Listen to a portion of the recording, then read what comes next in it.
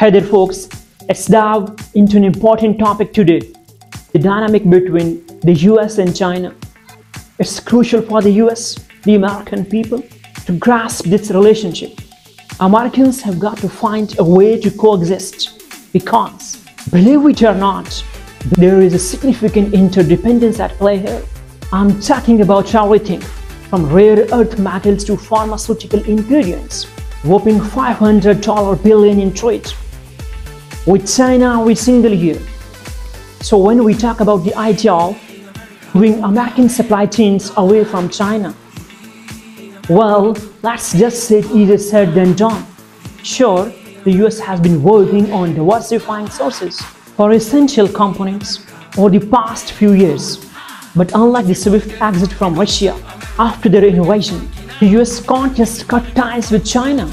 They're too massive, too essential, and just too darn significant to the US economy.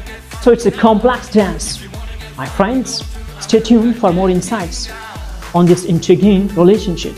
Thanks.